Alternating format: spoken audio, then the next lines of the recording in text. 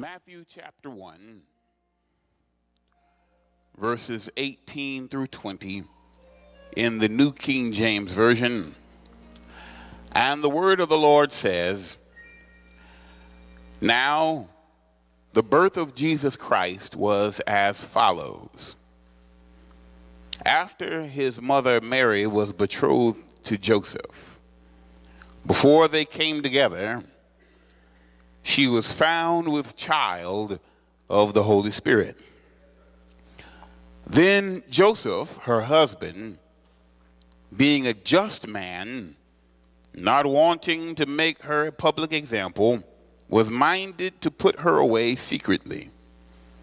But while he thought about these things, behold, an angel of the Lord appeared to him in a dream, saying, 'Joseph, son of David, do not be afraid to take to you Mary, your wife, for that which is conceived in her is of the Holy Spirit.'" Amen. Just want to share with you from this thought. Developed in the darkness. Developed in the darkness. Let us pray. You were reading about the announcement of the Virgin Mary's motherhood. A mother is a child's first teacher. A mother is a comforter, a protector, a counselor, a tear wiper, a scratch kisser, a nourisher. A mother is literally the heart of a family. And many of us whose mothers have gone on to glory, we know that once mama goes, the family is just never quite the same. Often, the siblings even can tend to drift apart a little bit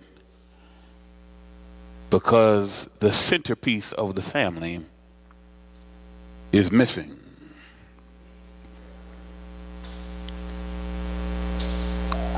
I think you ought to thank God for mothers. Everybody doesn't feel that they've had a wonderful mother. But if you're here, she could have aborted you. So however you felt she was as a mother in the raising you or in the not raising of you, we still got a reason to thank God for a mother. Amen, somebody. I'm trying to avoid thinking too much about mine because I want to preach instead of cry. Amen. But before a mother can be any of these things, a mother is first an incubator. Before she can hug the baby, she got to first have them.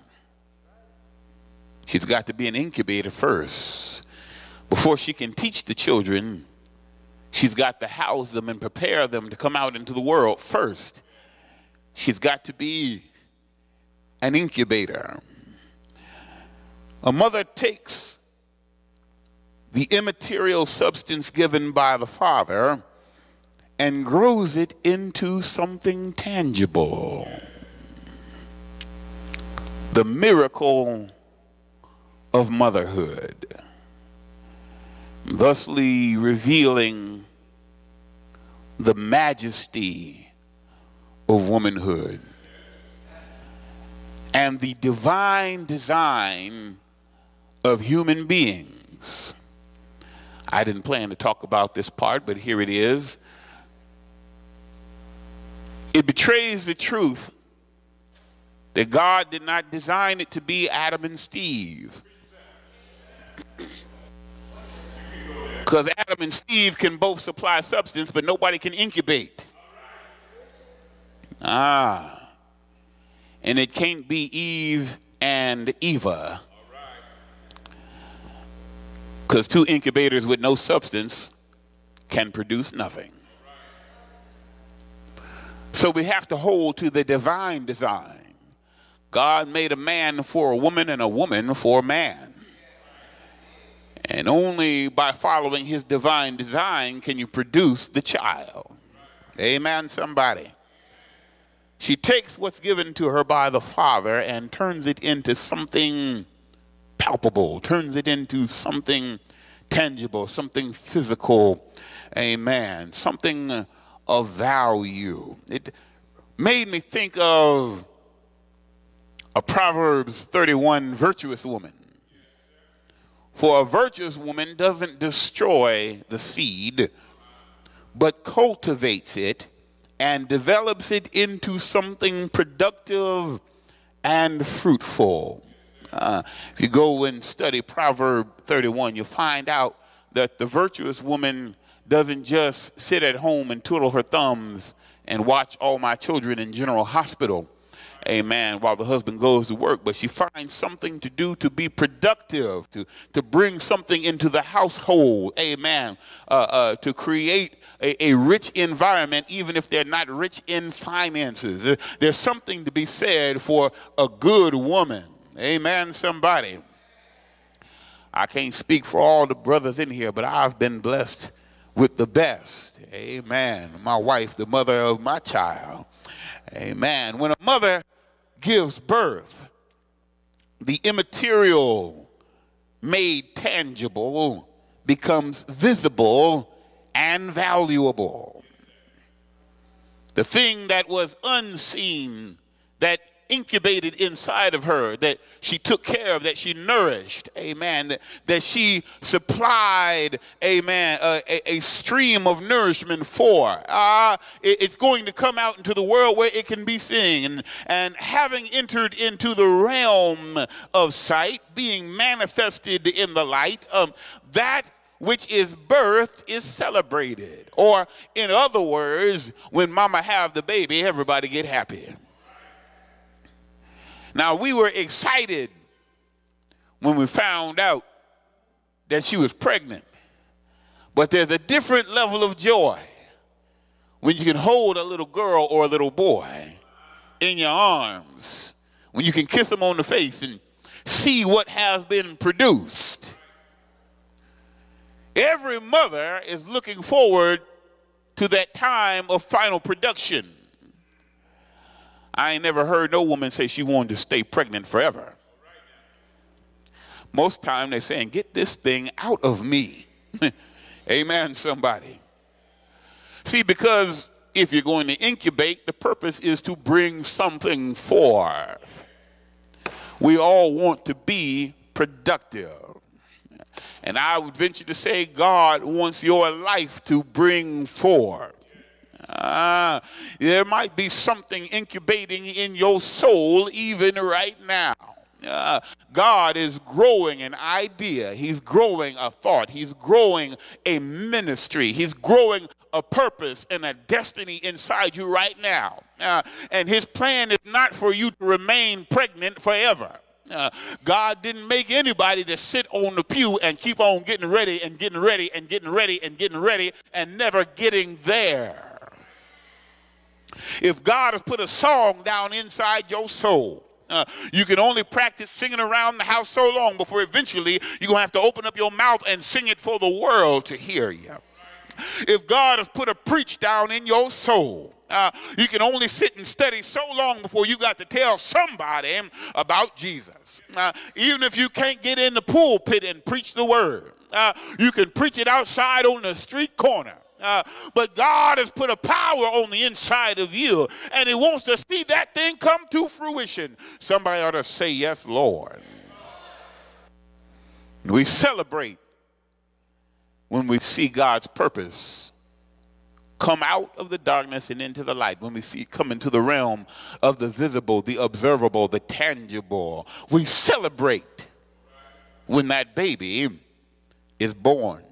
But before that which is birthed can be celebrated in the world of the light, it must first be developed in the darkness.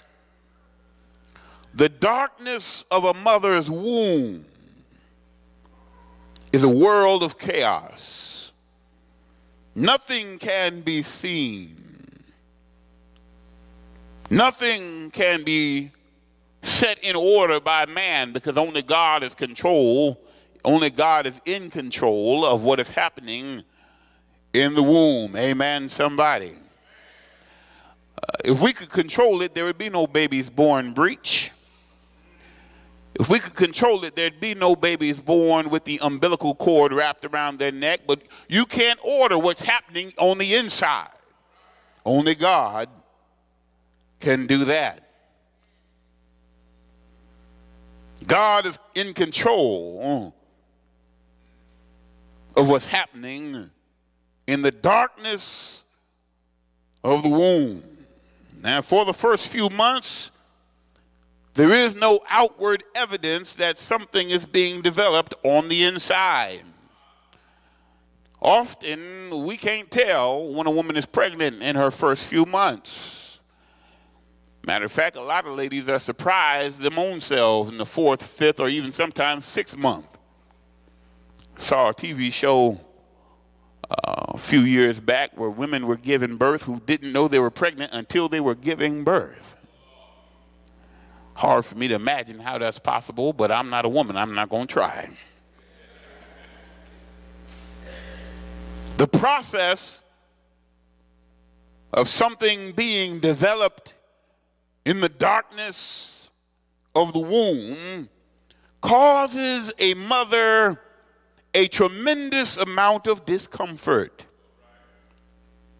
nausea, being stretched out of shape, exhaustion, physical and emotional distress. This is why we ought to be thankful if we even made it to the point of being born. See, because before you even got here, you already done gave your mama some trouble. She already had to go through with you just to bring you out of the darkness of the womb and into the light.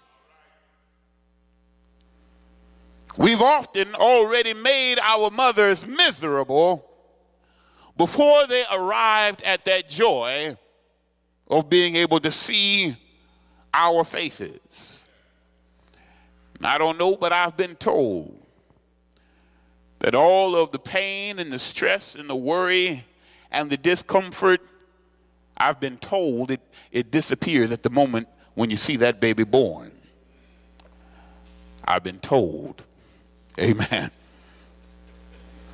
But a season of darkness in your life can have similar effects to when you have something developing in the darkness of the womb. What do you mean, preacher? I mean that when you're going through a dark season in your life, it can stretch you out of shape. Yes, sir. When you're going through the dark seasons of your life, you can experience exhaustion, physical and emotional distress, depression. How many of you understand that if you have an emotional sickness, it can even make you physically sick? You know what I mean by a dark season in your life? I'm talking about a season when it seems like there is no light at the end of the tunnel.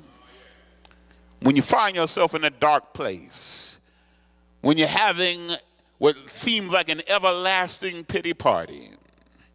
Brother and sister so-and-so, they blessed, and God done left me behind.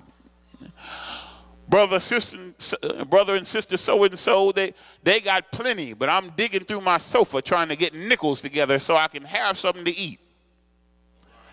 brother married sister, and here I am still all by myself. Dark seasons, feeling like nothing's going right. You ever went out of the frying pan and into the fire? Bills was already overdue, and you fooled around and got laid off. A dark season in your life. Seem like you don't have any friends. Seem like your own family rejects you. Nobody wants to deal with you. Nobody cares about the tears that you're crying. I've even seen the place where I'm praying and it feels like God doesn't even hear me. All of us experience dark seasons in our life. And you know, the one thing about that is you always feel like you're the only one. Because we all come in here with our suits on and smile and say, praise the Lord, and act like everything's wonderful. But I promise you, if you're in a dark season right now, you're not the only one. You are not alone. But these things can be draining. Listen, I've had to fight with depression, and I know when you're depressed, you physically don't feel like doing anything. You feel like you almost can't get out of bed. You don't want to open the blinds. You don't want to turn on the light. Amen. You ever just lay in the bed and say, God, couldn't you just take me now? Why do I even have to stay here? In the darkness of a mother's womb is where a child grows the internal organs that are needed to sustain life in the outside world. And likewise, it's in the dark times that God is developing in you the intestinal fortitude to endure the attacks of the enemy. Just like that baby in the chaos of the mother's womb is being prepared for another level, for another dimension, so are we when we are going through our tough time, through our dark season. It is not because God has left you, but it is because God has chosen you. It is because God has decided that I'm going to build you into something that is stronger than what you are now. I want you to understand everything we go through in this Christian journey will not be pleasant, but it is for the making of you. Somebody ought to say, thank you, Lord. He is developing something in your darkness. In order to be able to endure, you have to go through something. That's what makes you stronger.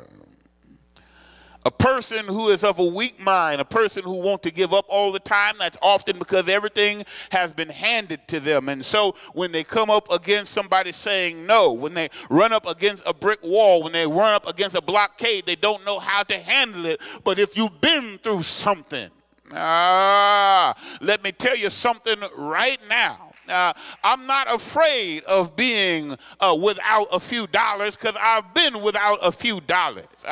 We have been the ones who were digging through our sofa to figure out how we were going to feed our daughter. You understand what I am saying? We've had to eat ramen noodles for weeks at a time. We had to sit in the darkness and just entertain ourselves by just loving one another. Amen. We've been up in a house with no heat. Me, my wife, and my daughter bundled up in the bed under the blankets trying to stay warm. I know what it means to go through. But because I've been through, I'm not afraid to go through. Because Jesus brought me out on the other side. And he made me stronger for it. If you know you've been through something, you ought to say, thank you, Lord. I came out on the other side.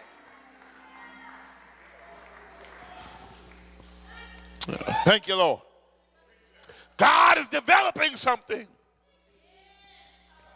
on the inside. And he's using the darkness to make you into a warrior of the light. In the darkness of a mother's womb is where a child develops all the basics that we look for to indicate general health. You know the stuff we look at when the baby comes out. 2 eyes, 2 ears, 10 fingers, 10 toes. All these things develop inside the womb. You can't see it being prepared. All you can do is witness to it. When it comes out, then you can see the fruit of it. 2 eyes, 2 ears. We count 10 fingers and 10 toes. Well, everybody wants to be powerful in the spirit. But the truth is, prophetic sight, a prophetic ear, the wherewithal to utilize spiritual authority is born through pain and bitterness. It's called the costly anointing. I know you want to go down the aisle and have the pastor lay hands on you and transfer that anointing, but I want you to understand, you can get a measure. But the fullness of the anointing that God designed for your life, now, baby, you're going to have to pay for that yourself. You're going to have to go through something to become what God is calling you to be. You think T.D. Jakes just woke up one day and became the pastor of thousands? No. He had to go through a whole lot. He had to suffer through poverty himself in order to get where he's at. You think Juanita Bynum just woke up one day and became a powerful prophet? No, she had to suffer rejection. She had to suffer abuse. She had to go through to become what God was calling her to be. And God wants more out of you than what you are today. And God wants more out of me than what I am today. So I want you to understand, even right now, you're going to have to learn how to endure hardness as a good soldier. But count it all joy because God is on your side. And he has a destiny and a purpose for your life. Somebody put your hands together and say, thank you, Lord.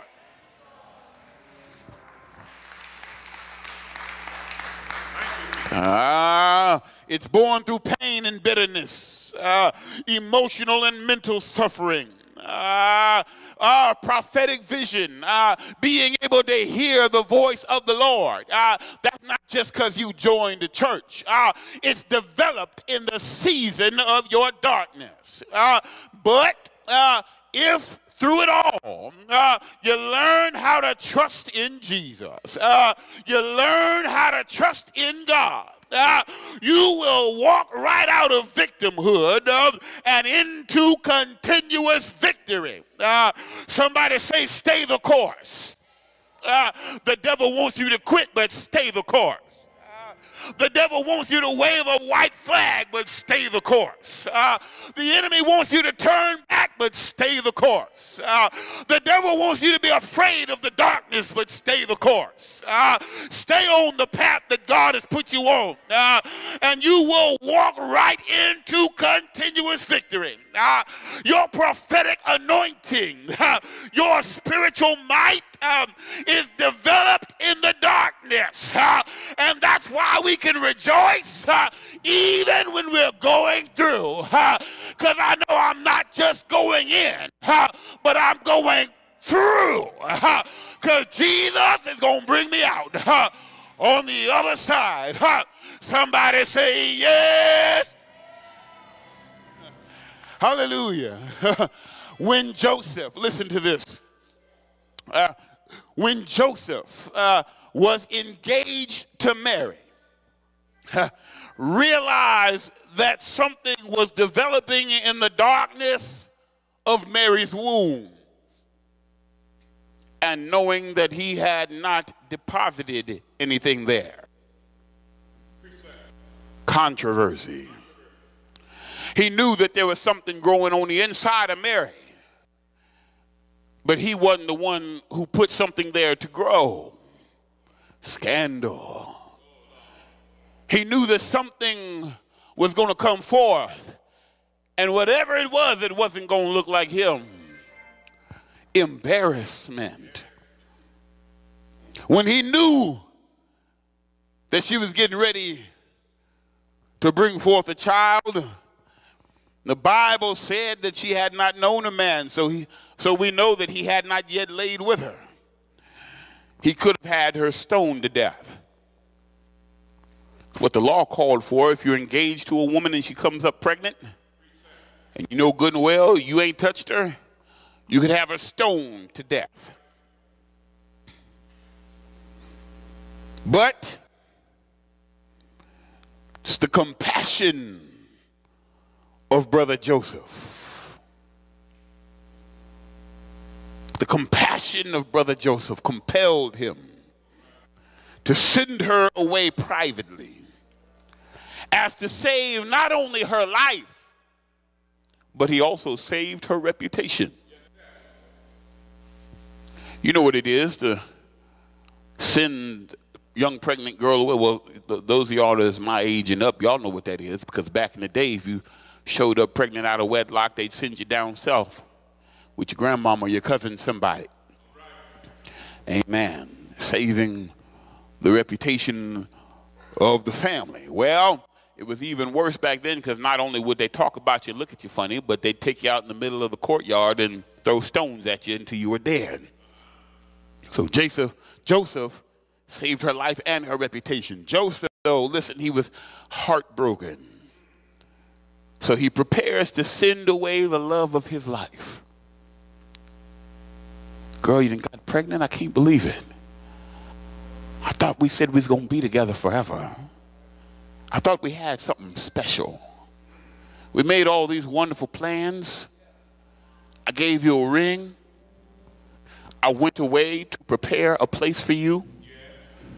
And while I was gone in my father's house, building many rooms on for you, you down here messing around and acting a fool. There's a whole second sermon in there somewhere.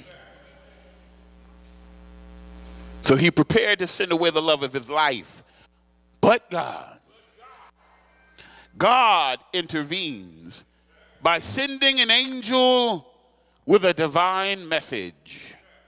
Verse 20 of our text says, "But while he thought about these things, behold, an angel of the Lord appeared to him in a dream, saying, Joseph, son of David, do not be afraid to take to you Mary, your wife, for that which is conceived in her is of the Holy Spirit." He said she's not guilty of fornication. Sister Mary hasn't cheated on you. But there's something divine going on here. That which is developing in the darkness of her womb is something that has been arranged by God Almighty himself. Listen, the darkness that you're in right now, it may be an embarrassment. Sometimes you'd like to put your own self away secretly. You ever wish you could just be done with your own self? Precept. I mean, seriously, you ever just been disgusted with your own self? Like, what is wrong with me? I was raised better than this. I know better than this. I have done better than this. I talked about people who did this, and now here am I in this. I can't believe me.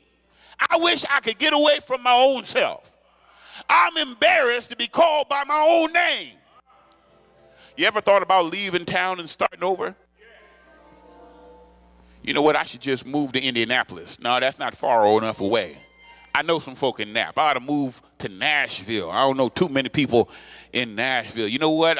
That's not far enough away. You know, I ought to pack up and disappear in the middle of the night and just pop up in San Francisco somewhere. Don't not a soul know me, and I can start over with a fresh name and a fresh reputation. You ever messed up so much on the same thing you couldn't even find the words to pray? Lord, I want to say please forgive me, but it seems ridiculous to me for me to even ask you again to forgive me for the same thing I just asked you to forgive me for 10 minutes ago.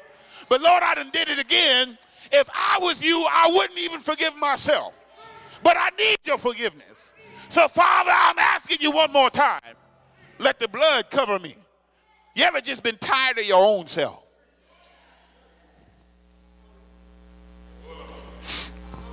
The angel informed Joseph that which was being developed in the darkness of Mary's womb is of the Holy Ghost. That which is being developed in your darkness. See, we have this conception that once we get filled with the Holy Ghost, we're supposed to be perfect from that very moment. Now, perfection is our goal. But I want you to understand, the light is not how God grows you. He's developing you in the darkness to get you prepared to live in the light. So even though we're trying to walk away from every form of darkness that we can, don't let yourself become discouraged because you messed up again. Just understand that this mess up is a setup for my step up. Because then I can look back and I can remember what he brought me out of. And when I look at the things that's ahead of me, I know my God is bigger than every trouble that's in front of me. Because he brought me through every pain that's behind me. And instead of letting my pain imprison me, I'll let my pain empower me, because I was developed in the darkness. So I'm no longer afraid of anything that goes bump in the night. Because devil, I came out of the night. I was born in the darkness. And now I'm walking in the light. But I've got the power of the God who loved me even in my darkness. So he showed enough of me, walking in the light. Somebody put your hands together and say, thank you, Lord. Do not be dismayed. Do not be discouraged. For that which is being formed in you is of the Holy Ghost. You don't have to run off and start over again somewhere else, because sooner or later everybody's going to see that which is being formed in you is of the Holy Ghost. You might have made a boo-boo out of yourself. You might have bumped your head in front of everybody else. If they talking about you, let them talk. Their opinion don't mean a hill of beans anyhow. The only one that got an opinion that counts sits on the throne in heaven. And he can raise you up right here where you are. I won't run from my past. Everything they said I did it. And 10 times more. And he still loves me.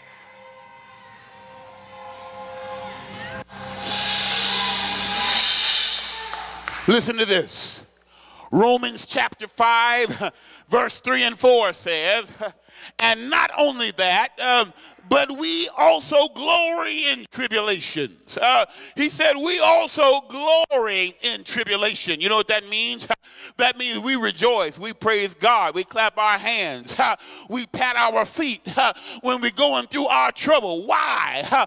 Knowing that tribulation produces perseverance, and perseverance produces character, and character brings forth hope.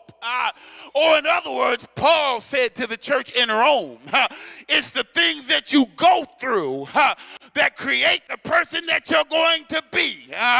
It's the things that you have suffered that qualifies you to be a servant of the Lord Jesus Christ. But because I've gone through, I've learned the meaning of perseverance. If you hand me everything on a silver platter, I wouldn't know what it means to stand still and wait for the salvation of the Lord. but because I had to go through, I know that my God will bring me out.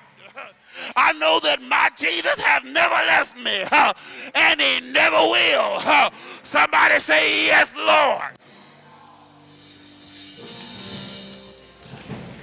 God is using your disappointments. God is using your pain. God is using your test, your trials, and your tribulations to build godly character in your inner man.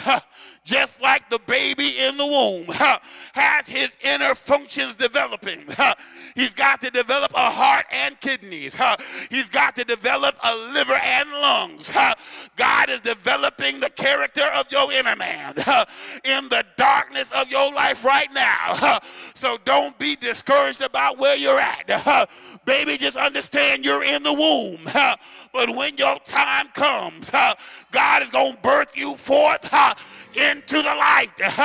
And when you come forth in the light, we're going to celebrate you as a new baby, as a new creation, as a new creature. All old things have passed away.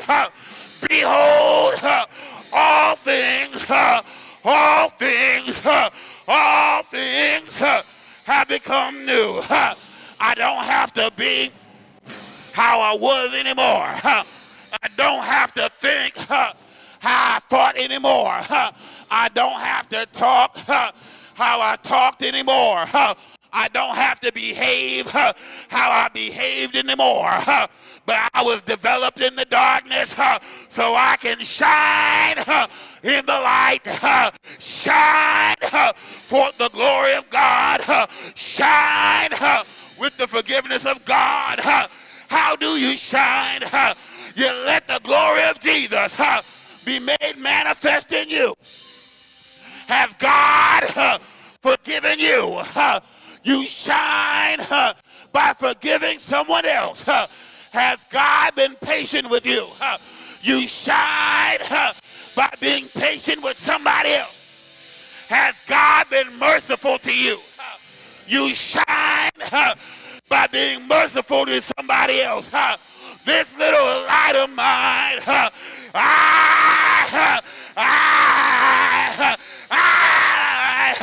I'm going to let it shine all in my home.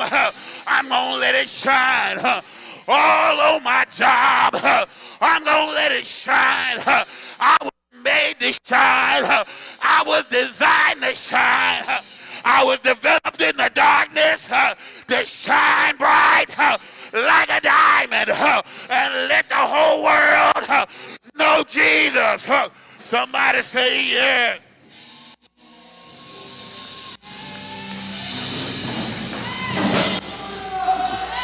Listen to me. Your spiritual life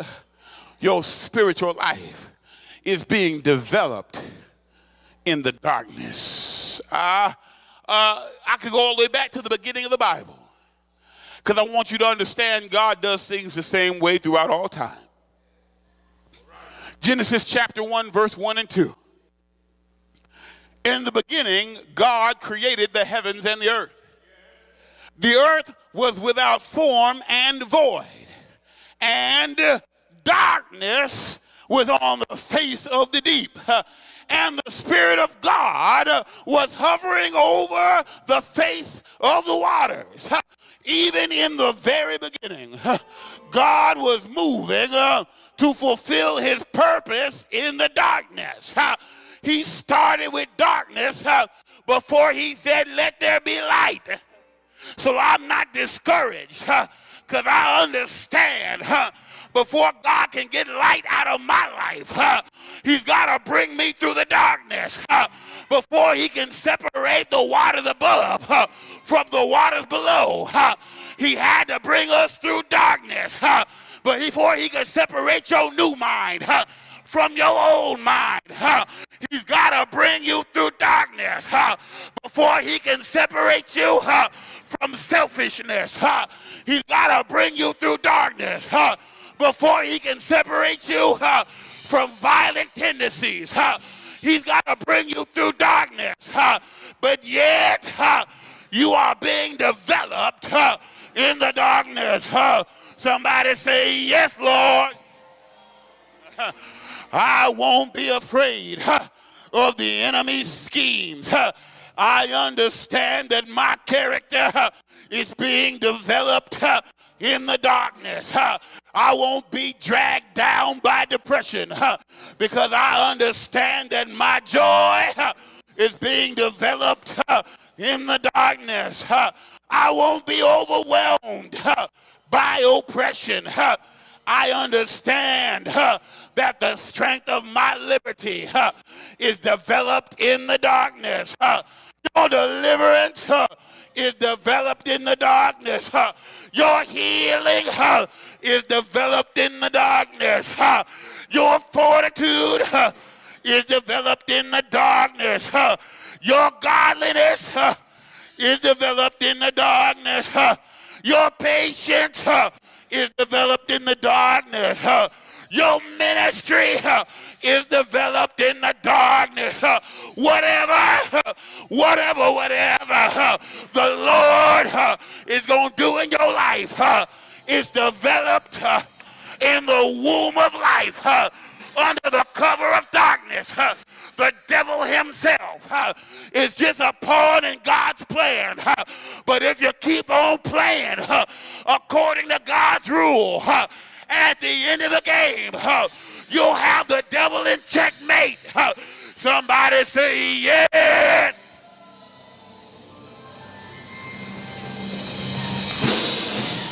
I just came to tell you today, don't be discouraged. You don't have to give up.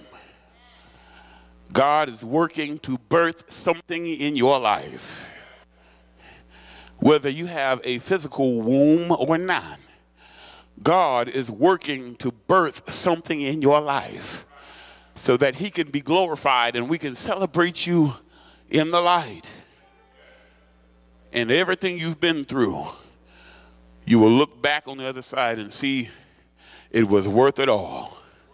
Because I couldn't get to where God has me to be if I wasn't developed in the darkness. If you receive that word, somebody put your hands together and say, thank you, Jesus.